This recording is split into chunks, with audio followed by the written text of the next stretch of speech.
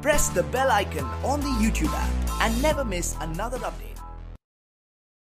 अस्सलामुअलैकुम, welcome to my channel technical में। चलिए शुरू करते हैं।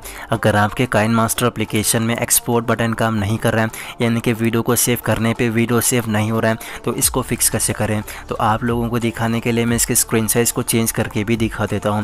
और अभी भी एक्सपोर्ट बटन काम नहीं कर रहा है, तो इसको फिक्स करने के लिए आपको सबसे पहले अपने मोबाइल की सेटिंग्स को ओपन करना है और नीचे की तरफ स्वाइप करेंगे तो आपको मैनेज ऐप्स का एक ऑप्शन मिल जाएगा, जिस पर जाने के बाद आपको अपने मोबाइल में जितने भी एप्लीकेशन इंस्टॉल होंगे मिल जाएंगे।